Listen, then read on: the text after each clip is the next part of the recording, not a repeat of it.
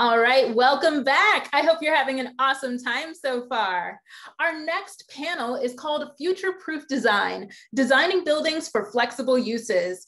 Please join me as we welcome our panelists to the virtual stage. And Sarah, I'll hand it over to you to kick things off. Hi, everyone. We've got a great set of voices to talk about this topic of future-proof design today. We're going to spend the first couple seconds here introducing ourselves, and then we'll jump right into the conversation. So let's start with Cory. Hi, Sarah. Thank you. My name is Cory Brugger. I'm a principal and chief technology officer at HKS, and I'm responsible for leading the teams dedicated to the implementation of new technologies, new processes for design, construction, and really delivery of projects. Awesome. How about we hop over to Kelly? Hi, I'm Kelly Farrell. I am a commercial and corporate market director at NBBJ. And my passion in the practice really relies around how we can create great environments for people. Awesome. Jim? Hi, I'm Jim Viviano. I'm the managing principal for AECOM Building and Places in Atlanta, Georgia. My specialty is corporate commercial work, specifically mixed-use projects. Thank you.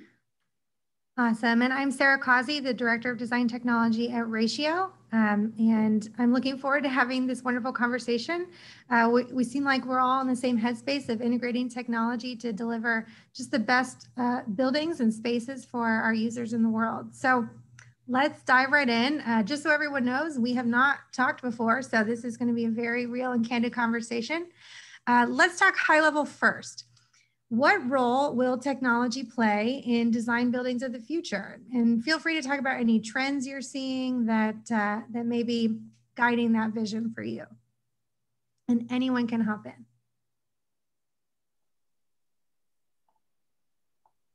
Okay, I'll jump in and feel free to tail on. But maybe the way to start this rather than trend is really to talk about the last year. You know, so many of the longstanding norms that we've adopted, how we live, how we work, how we study, how we play, they've got holes all over them. And we've also seen tech adoption at this incredible exponential rate. You know, if you're in our conversation today, likely Teams, Zoom, or some other digital collaboration platform is in your life in a disproportionate scale and really in new places. I think that for me, what's interesting is they've entered my doctor's office, my gym. They aren't generationally constrained anymore. And it's not the workforce going first, it's everybody. Mm-hmm. So I know we can pass verdict on it, but I think it's a lot more than just communication. It's about how we're engaging with goods and services through the physical environment. You know, our laptops, my phone, I've got one of these on, and if anybody else does, but they're generating and collecting all of this data. And we have a real opportunity to take that information and create a seamless experience with it through so many different facets than we've ever had before, whether it's health, whether it's how we work, whether it's how we engage in community. So I think this kind of era of consumer information, technology is paving the way for it.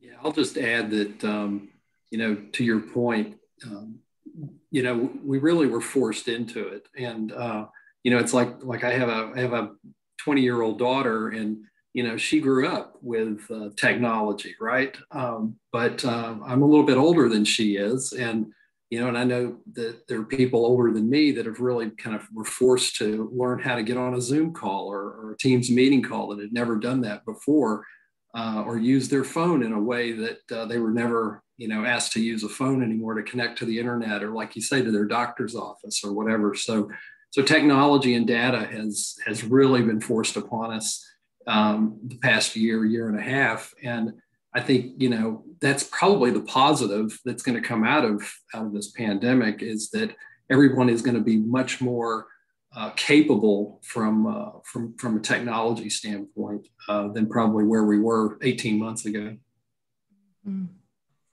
Absolutely. Internally, we refer to this idea of everybody, every person, every building, every city having a footprint as well as a cloud print. As we start moving into the integrated systems, the data collection, the opportunity to really leverage not only what people are doing in a space, how they're doing it in a space, and what they exhaust, what digital exhaust is coming out of those interactions with the building, with the environment, with the technology.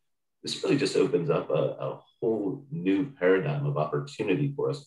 What are the use cases that are changing for our buildings, for our cities? How do we actually create better benefits, more well-being, and real new opportunities for inhabitants and for the people that we're designing for? I do think that adoption rate, the acceptance that things will change and technology enables us to rethink how we work is kind of fundamental, and it's a great shift for the industry and where we've been. Do you know, you made me think of something, Cory. Sometimes our industry, the AEC industry, has been criticized for being behind a lot of other industries from a disruption place. Do we feel like this year has kind of disrupted for us and pushed us in that direction? I'm trying to be polite. I do think it has influenced the way that we are looking at technologies. I don't think the technologies or a lot of the systems we've adopted have fundamentally changed what we do as a profession. I think that's where we haven't hit the mark, that we've just adapted our processes to the new environment, to the technologies, rather than rethinking the processes that need to be redefined, the inefficiencies, the ineffectiveness that does exist in the practice today.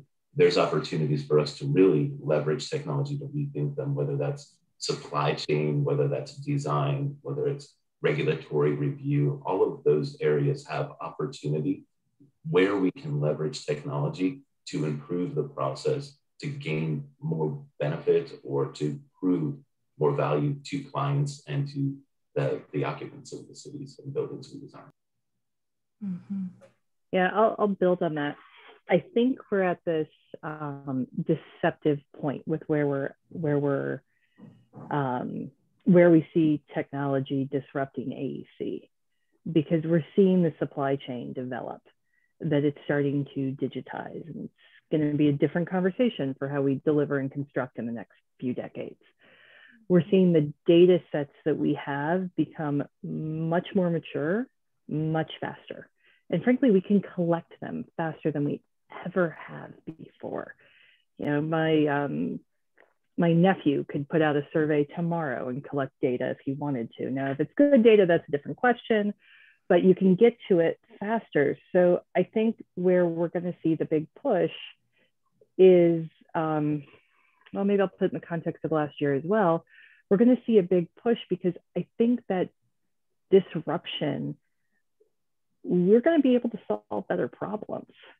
You know, resilience, I know we've got sustainability somewhere in our discussion today, and I'll happily raise it to resilience early, because as we broadly look at that, health, economic, equity, environmental, those four kind of keystones, the health crisis we've had, the equity crisis that we've had in the last year has reminded us how delicate that balance can be. And, you know, if you look at it, in the first 8 months of the pandemic, we wiped out the economic progress from 2008 to 2020. Like, we wiped it out. And so we've got to disrupt this industry and the progress we can make on fast forward to be able to capture all four of those keystones so that we can keep some balance in what we're building, and we've got a good foundation. So I think it's coming. I just think we're in this sneaky little phase where everyone doesn't see it yet. And it's going to take off with the challenges that we're going to start solving. Jim, did you want to add anything to that? Yeah, I just wanted to add and say, you know, that the thing that has happened over the past year has really been you know, kind of this renaissance of communication, right? Of finding better ways to communicate. which had to replace the face-to-face communications. And so I think what, if technology, if the A&C or A&E technology has to kind of grow up, I would say that what we have learned this past year in communication, that's probably where the technology of how we communicate our industry, how we communicate with one another, how we communicate with contractors, the construction industry, our clients. I think that's where we're going to see some real growth and some real potential now with the tools that we're already using, BIM and all of the things, all of those tools that we use. But now, how does that now become communicated faster, better, more efficiently than the way we're using it now? We're still, let's face it, a lot of us are still drawing, or we're doing things in BIM, but we're printing it out on paper to communicate it, or a PDF to the building industry. And I think that that's probably the area where communication really needs to grow and advance. Do we really need to do that? Can we somehow communicate the 3D model directly to the building industry? And I think that's an exciting, it's an exciting time for us. Yeah, agreed so much. I know that this is not necessarily in the same line we talked about, but since we're focusing so much on data in a couple of these comments, let's go there for a little bit further. So, we know that there's a lot of data. Kelly's been talking about it, Cory's been talking about it. But for me personally, and I'm going to tell you, this is going to age me and judge me if you will, but I am a millennial. Here I am. I like to think about data and design as compared to the internet. So when my generation came about, we put a bunch of stuff out there. There's a lot of stuff.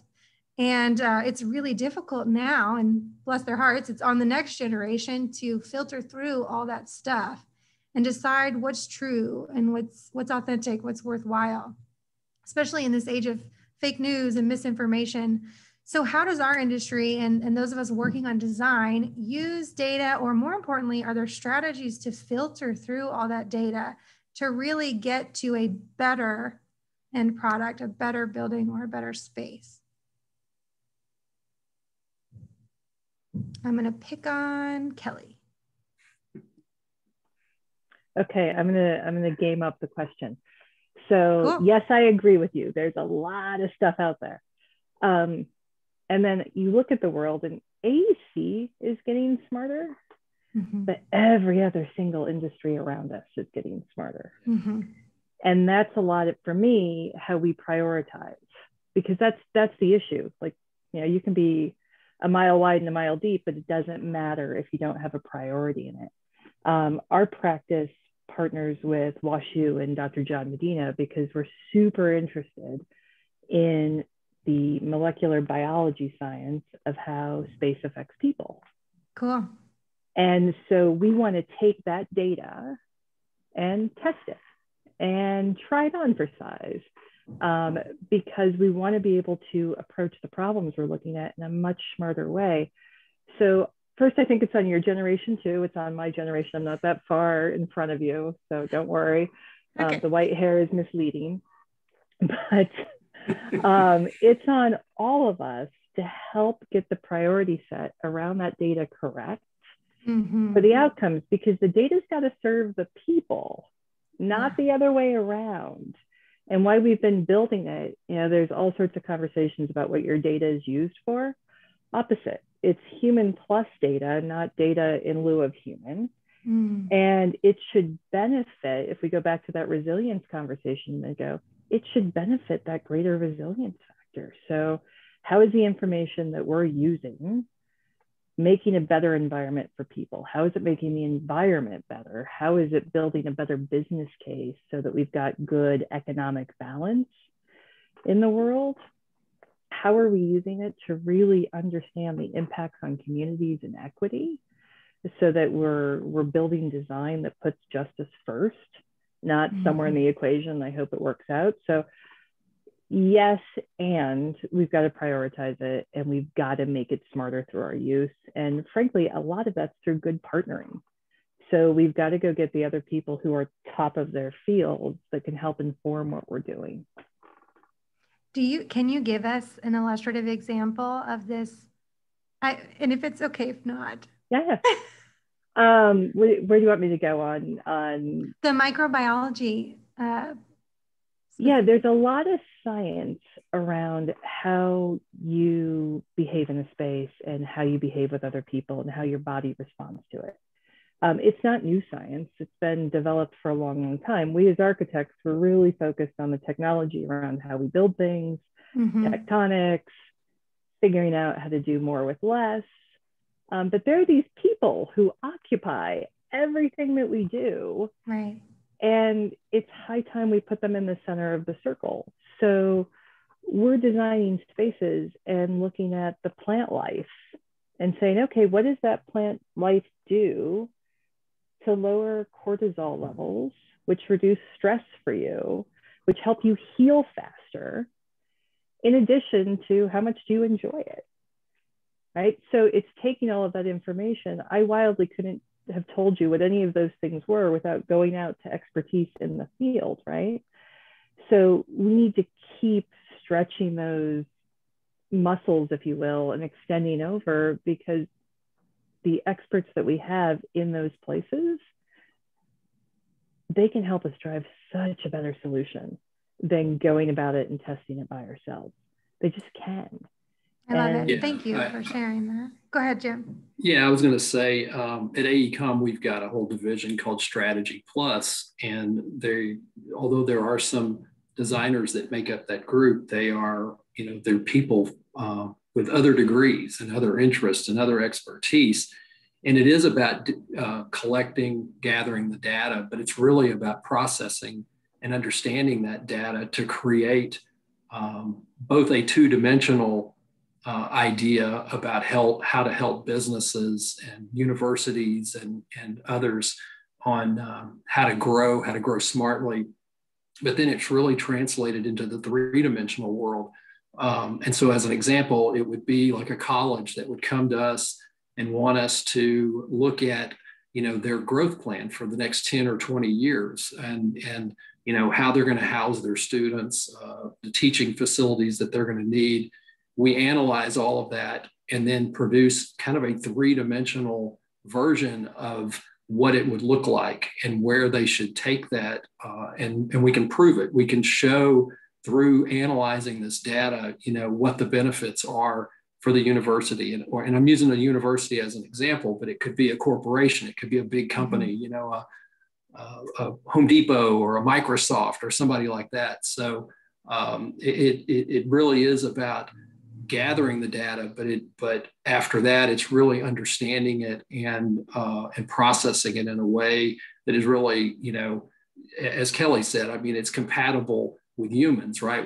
That's what we're trying to do, is we're trying to build a better world and make a better space and a working environment, learning environment, healing environment for people. So I'll just leave it at that. Awesome. Yeah, I'd love to weigh in on this, because I do think this is one of those great opportunities where we can leverage what's happening in the world around data collection, around the digital exhaust coming off of the systems we use, and get into an idea where we're really focusing on how do we ask the right questions of the information, and then what are the outcomes that we're really focusing on. And we're doing a ton of work as well in research around brain health, well-being, and when you start looking at that in terms of healthcare facilities or educational facilities, what is the impact of access to sunlight, low frequency gamma rays and getting into vitamin D? How does that impact circadian rhythm? There's a ton of research and partnerships. Again, we've done work with Salk Institute, with the Brain Institute, to help get the right information about how biology responds to the environments that we create. The other aspect of it is there is opportunity for us to leverage and move towards how do we take that same process, the diagnostics and the systems, and put them in place to ensure that our buildings are performing the way that they should be.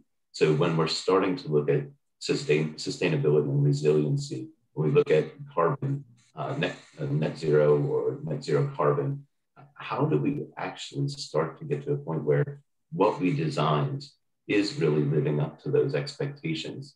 And that gets into this idea of being able to track and optimize the building, not during the design process, but after occupancy, during the life of the building. The management and operations side is a much longer time frame, and a time frame where the inefficiencies come out. So just like the body, being able to diagnose, being able to engage, and being able to continually improve upon what is to be most efficient and extend the life of either the occupant or the building itself is really kind of this incredible opportunity we have.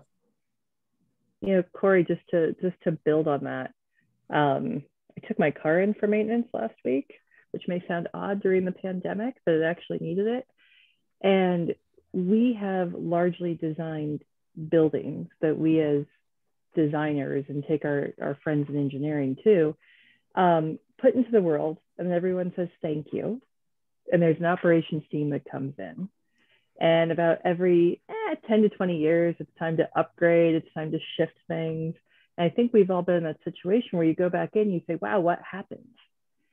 And you know, part of how we see the future is there's a lot more engagement back to say what's working, how do we make it work better, how do we twist the needle, twist the knobs, so that we can get to the outcomes we wanted, and we can get to the outcomes we modeled and designed for.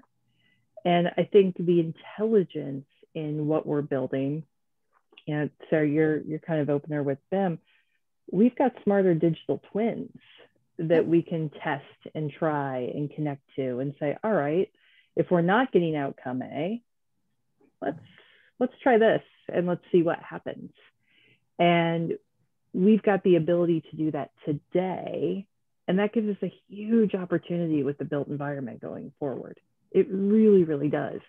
It also allows us to test things that haven't happened yet, and see what will happen with those buildings. You know, we've got so much existing building stock, so much aged existing building stock, that there's a real opportunity to come back into that and say, all right, let's really look at your property. Let's really look at what you're investing in and what it's capable of, and how we can augment it and take it new places.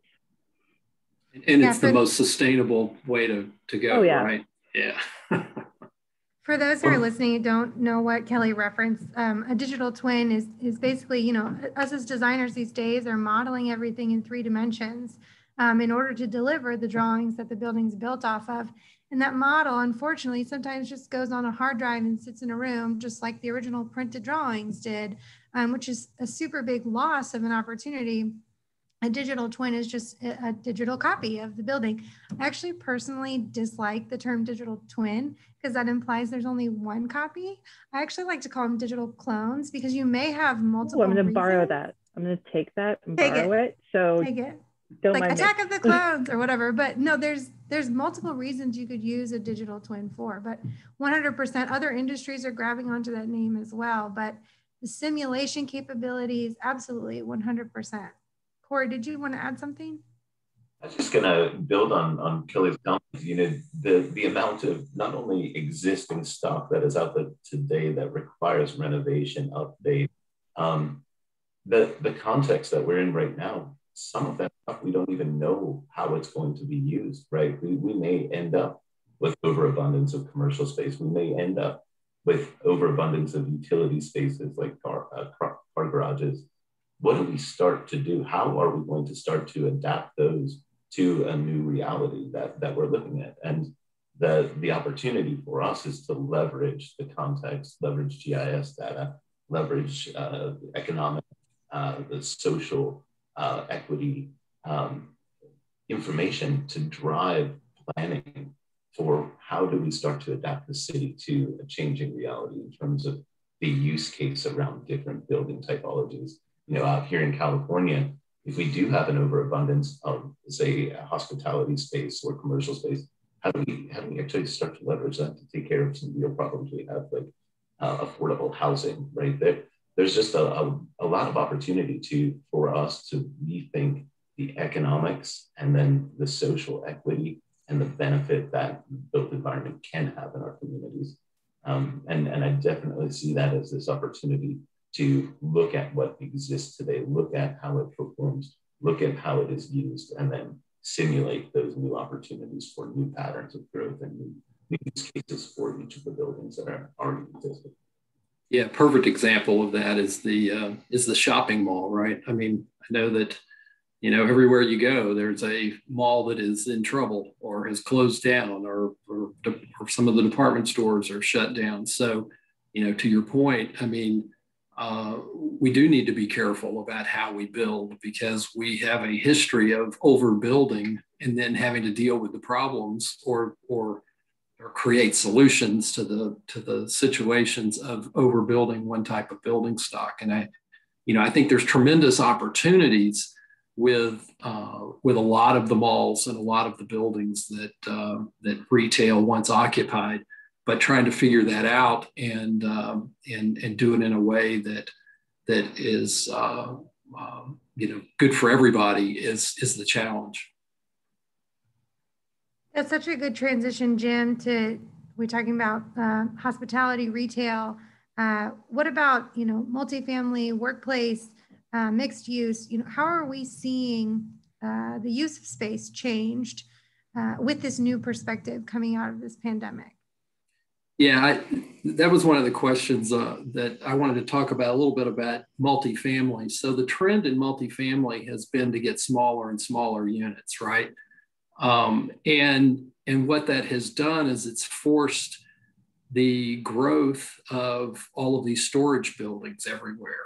And personally, I'm trying to figure out what is the lesser evil here.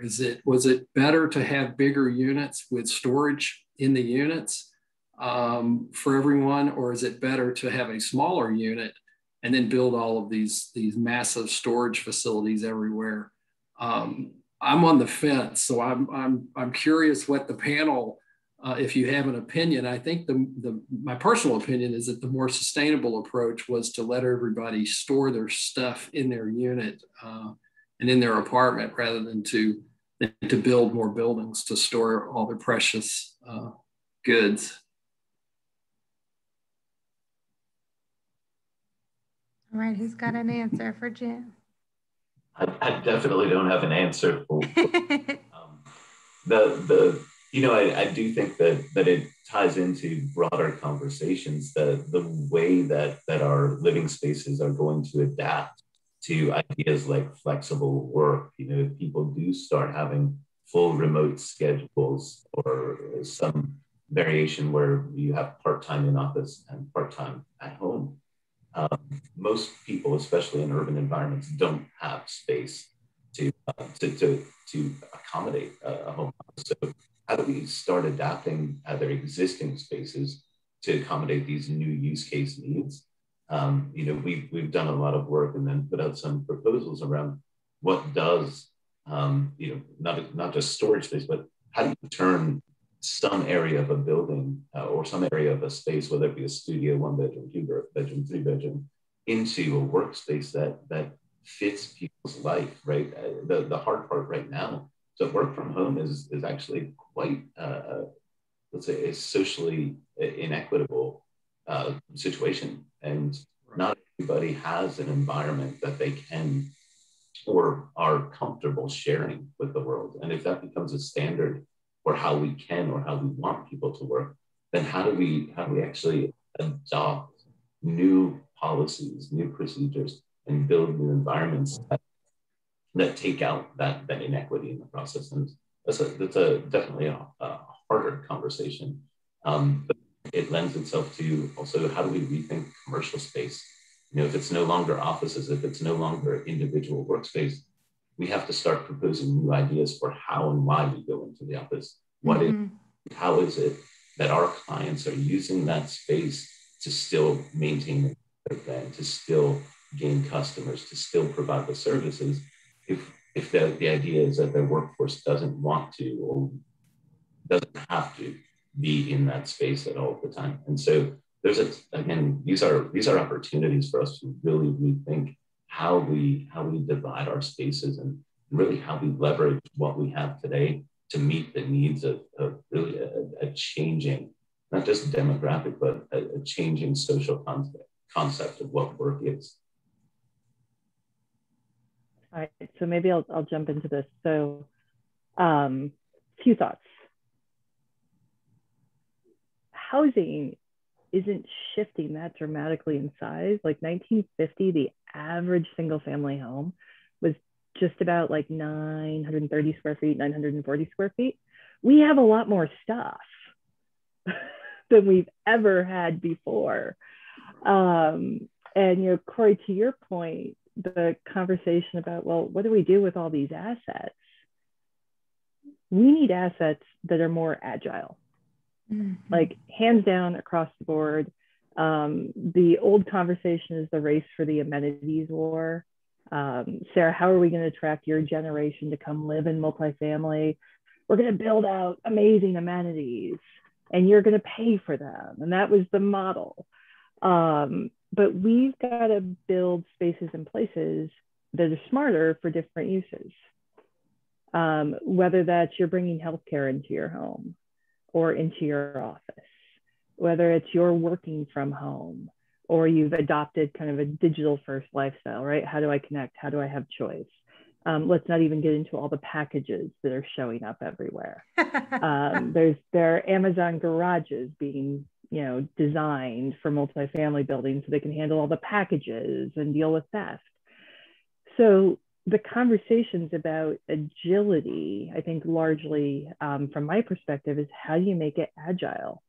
How do you, there's small things, right? Add the power console next to the lounge chairs by the pool. So if you want to work from there for the day, you have power. It's not rocket science, but it's small science that can connect you back to nature while you're working, which gives you a better work from home experience than the rooms we're all in now. Can I put my office away at night? One of the great things about going to work is leaving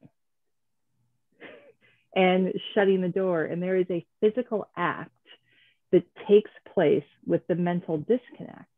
And if you've read the reports during the pandemic, the Wall Street Journal put out this it was a great article, but terrible fact. We're all working more. Yep. We didn't take work from home and say, cool, I gained 2 hours. I'm going to go to the gym in my basement, or I'm going to go walk around the block. We said, great, I'm going to work for 2 more hours. Or you were potentially a parent who was struggling with a kid's Zoom class next to you. And you said, well, I didn't get enough done, so I'm going to work 3 more hours. And then you get up and you have dinner and you push your laptop to the side.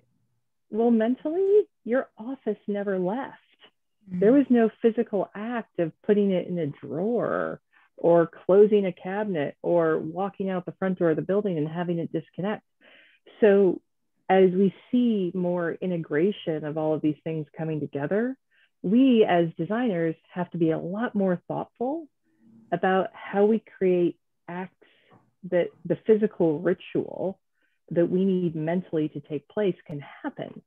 Because then I can put my office away and I can go enjoy my home life rather than seeing my laptop and my monitor and this camera I'm staring at you and going, oh yeah, I should really finish that.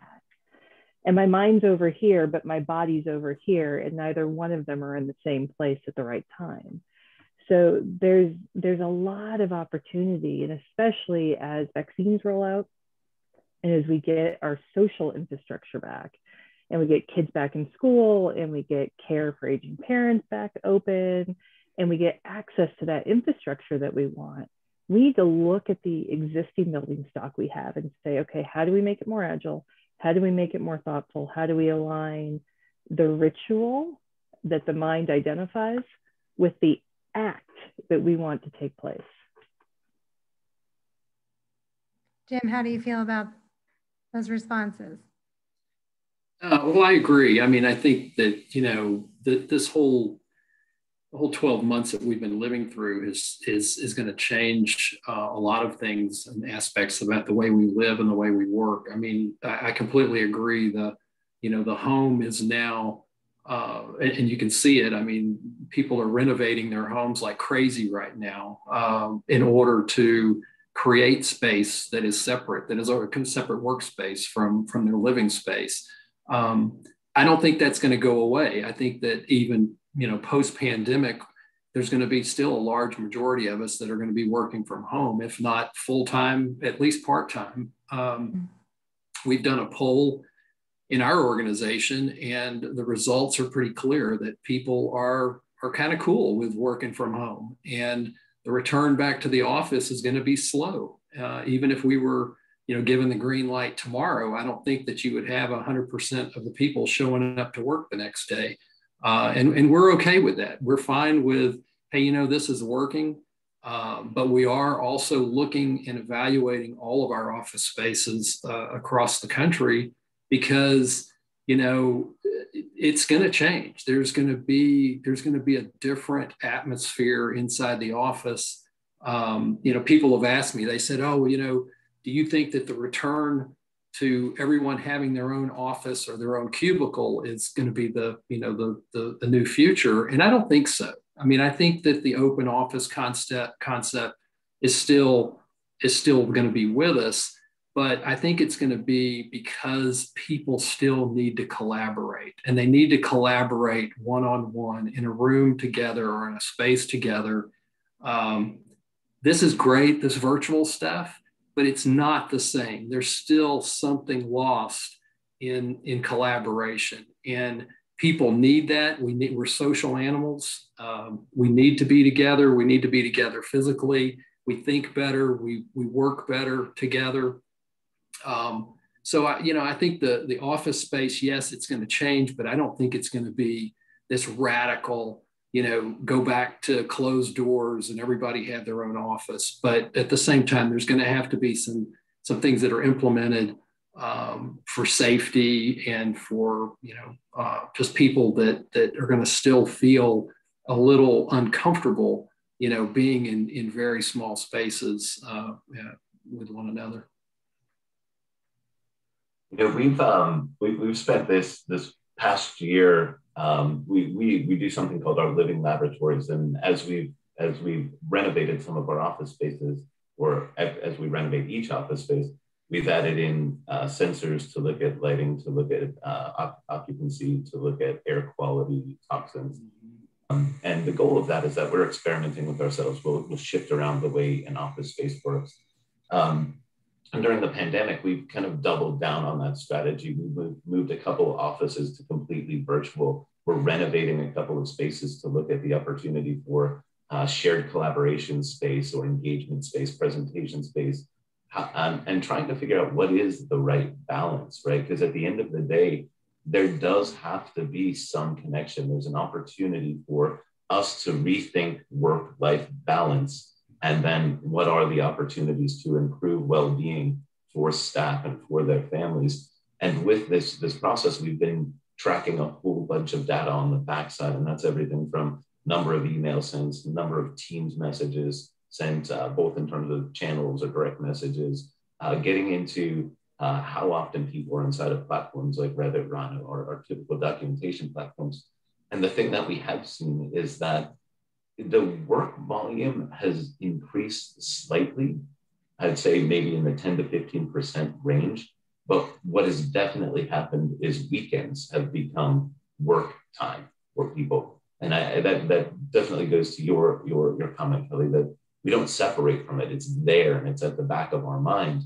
And how do you accommodate those schedules? We're creating a flexible work policy that is really based on the communication aspect. How do we engage with staff to set the right cadence, the right parameters, and the right kind of bumpers for how our teams are going to work together long term? And it's not only about our teams, it's how are we engaging the clients in these opportunities? Because the one thing we have seen over the past year is that more people are willing to get on a Zoom call. So that gives us a frequency of connection to our clients, to our user groups, to really push on our design solutions to make sure that they meet the needs of the client at, let's say, a more frequent interval than your bi-weekly or your monthly meetings that you would typically be having. This gives us, sometimes we're meeting with some of the clients, especially in early phases during programming, during visioning, once or twice a week, sometimes once or twice in a day, depending on who the client is and how engaged they want to be. And that's an incredible place to be, to have this ability to connect and to really dive in together and collaborate on the best solutions. But it does come at that cost of the not having that balance. And so I think that is going to be one of the hardest changes we make, is how do we ensure and empower people to say no, right? Because I think that we've lost in the pandemic is that ability to and we have to say no to the right things. But I don't know. It's an incredible opportunity for us to rethink what our relationship should look like with our clients, with our teams, with the stakeholder groups and the user groups that we're designing. Well, I think to build on your the user groups that we're designing for, what an opportunity from a development point of view to activate the spaces that drive collaboration and that drive healthy gathering. If we look at the modern workspace, well, it's got some work. It's got some work to do. And I think every firm in the country, regardless of what you do, has been polling their people to say, well, what is your expectation? What do you want? Right? And the overwhelming statistics are the earlier in your career, the more you're looking forward to going back. The further advanced you are in your career, the more you're into hybrid. And it makes sense because you probably do a lot of your work isolated the later you are in your career, but you want to come together when it really, really matters, and you're going to make something great out of it. And early in your career, you get all of that added benefit from the accidental conversation, the water cooler bump, did you hear this conversation? Like, where are we going? Because there's a lot of passive learning that takes place. And so when we look at where that future sits, I look at it and go, yeah, you want to drive value around what is valuable.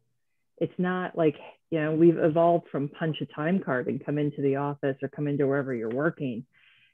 So we need to evolve the spaces around it to say, yeah, when we come to the office, yes, we're going to need great air systems. And in 30 years, we'll have forgotten about this pandemic, right? Like, we will be where we're 100 years from the Spanish flu. Clearly, our air systems weren't that great for what happened 100 years ago, but we will get better and smarter, and we will evolve past it. But if we can keep something, if we can really keep something, then it will be to focus spaces that we build and that we create for where the highest value can come out of them. I want to go to the office to collaborate with people. If I've got to sit down and write a report or work on something where I just need to block everybody out, I can do that from home. But when I come in, I want that community, and I want that community driving a better outcome for whatever the challenge is on the table. We've sort of been talking about this a little bit, because for me, when I say the word sustainability, I don't just mean green or low energy usage. I mean wellness and mental health. And Kelly, you referred to that earlier, and we've kind of been talking about those concepts. So yeah, it seems like we're all in the same headspace of thinking about the physical building as a place to collaborate, a place for community. How can we make sure that our designs in a resilient or future-proof kind of idea is speaking to sustainability? We haven't gone super far into that, so let's head in that direction for a little while. We talked about some sensors. That was cool. What else we got? Sure. I think one of the most important parts as we move to truly designing for sustainability or for resiliency is that the architects have to take, or all design professionals have to take more responsibility for the outcome of the building that we have. Kelly said it earlier about, we can walk away from projects after they're done. I've presented this with the cowboy riding off into the sunset after saving the day. Which is it's a great image if you're grew up in an era where that was a part of your childhood. But the reality is that that's not our responsibility. We do have to find ways to stay engaged long term, and we're lucky enough that we have clients that we've spent decades working with them. We've been working on our own internal idea of what post-occupancy should look like, because it's not just about does a building meet the requirements of what systems were commissioned to perform to, right? The idea that we call functional performance evaluations. Does the building perform, and do the occupants perform to the standards and to the outcomes or goals that were established during the design process? And the next part of our responsibility should be, and this is where we put a lot of effort, is how, if it doesn't meet those requirements, if it doesn't meet that criteria, why not? And how do we solve that with the client, for the client? That if we've said it's going to perform a particular way, then we should be focused on making sure that it does, not just in the short term, after the 11-month walkthrough and we say good, hands done, warranties are in place, but our commitment is to the client that a building is and should be performing to their expectation.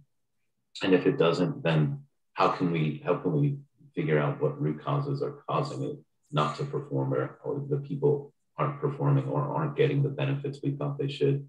How do we rectify that so that it really does meet the needs of the people at a given time? And then I think the other aspect of that is we have to design for flexibility, because that use case, that typology, and the people will change over time. So how do we build systems in place to help measure what is happening in the building, and then be able to leverage that information to design in a new context in the future? A great answer, Yeah, Cory. Go ahead, Jim. I was just going to say, I think, sustainability, everybody, I think, really wants to associate sustainability with energy savings and environmental issues. And I'm not taking anything away from that, but, sustainability really, for me, is about designing and building a building that is going to sustain time. So it's something that is going to be around a very, very long time, because it was designed and it was built well. The technology that goes into it and the energy savings and all of those things are obviously, paramount. But if you design and build a building that is not going to function for what it was originally designed for a lengthy period of time, and will eventually get torn down, or, something will happen to it, then that's really not a sustainable building. And so sustainability, I think, starts with, doing something for a community and for the neighborhood and for the people that are going to use the building, not just today, but for generations to come. And sometimes I don't think that is the first thought that me or us as designers or our clients sometimes have when we start talking about sustainability. I think the first thought is, okay, a LEED scorecard, or water and energy savings and those types of things. And I think really the conversation should be more about what is going to make the building last over time, and then figure out how do we incorporate the technologies that are going to also make it sustainable from an energy standpoint. All right, Kelly, we're almost out of time, so I'm going to give you one last chance. One last chance. Well, I'll just throw out this, because I think it's kind of where a lot of the conversation has been going. Our future, where we're going, what we're capable of doing as a design profession, in concert with our communities and our development partners, because we are one portion of the deal, right? The practices, the development teams, the communities who pull science, data, and design together, they're going to create the solutions that impact people first and the environment first. And they will have the ability to create the economic, the health, the environmental, the equity resilience that we're driving for. And so if we look at this moment in time, this is our opportunity to make that leap. Because in a way we've had a pause, and we've had a bit of a reckoning. And so now it's time for all of us to step up and do that in a really, really smart way. I, for one, am really excited. I think everybody else is pretty excited about what sits in front of us. And, you know, I look forward to the world opening back up so we can get out there and make a lot of really brilliant things happen. What a great way to close. I want to thank all of you for your input today. And this is a great conversation. I think there she is. Awesome. Thank you so much to all of our amazing panelists, and a special thank you to Sarah for moderating. This has been a great time, and I've really enjoyed hearing all of your insights. And I know the audience is giving you a huge virtual round of applause. All right, thank you so much. And so for the audience, it's time for you to make your way to your next session. And along the way, make sure you accept your connection request and check out our awesome exhibits. Thanks so much, and we'll see you around.